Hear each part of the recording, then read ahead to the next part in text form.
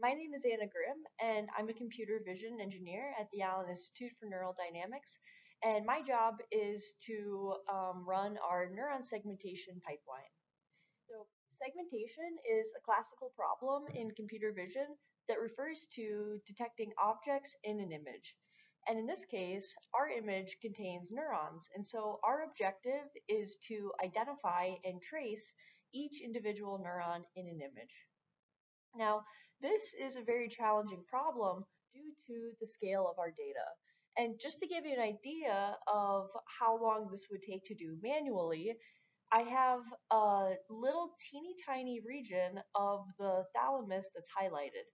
And this region represents about 1% of 1% of the brain's total volume.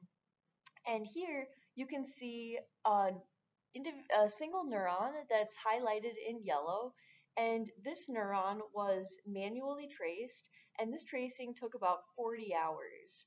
And so trying to trace neurons in the mouse brain manually is too time consuming. And so instead, we need to rely on algorithms that can automate the neuron segmentation process.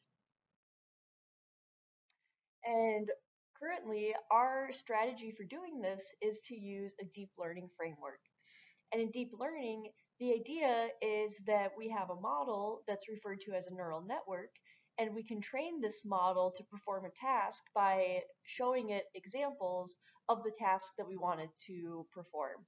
So in this case, we can train our neural network by sampling small regions around the brain and manually tracing the neurons in each of these regions. Then we can feed these examples into a neural network, and then the neural network learns from these examples and then can automatically trace the neurons for us.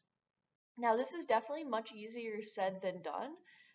One challenge in neuron segmentation is that we really want to correctly reconstruct the topology of these neurons. And in this context, topology refers to how neurons are connected.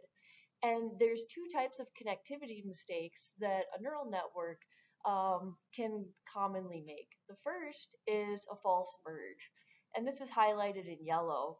And this occurs when two distinct neurons are incorrectly merged together or identified as one neuron instead of two neurons.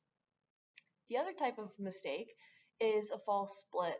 And a false split occurs when the network predicts that a neuron branch is, is broken into two or more pieces.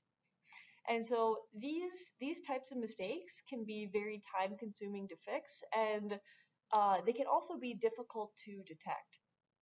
And so one project that we're working on at the Institute is to build robust neural networks that can perform neuron segmentation and avoid making these types of topological mistakes.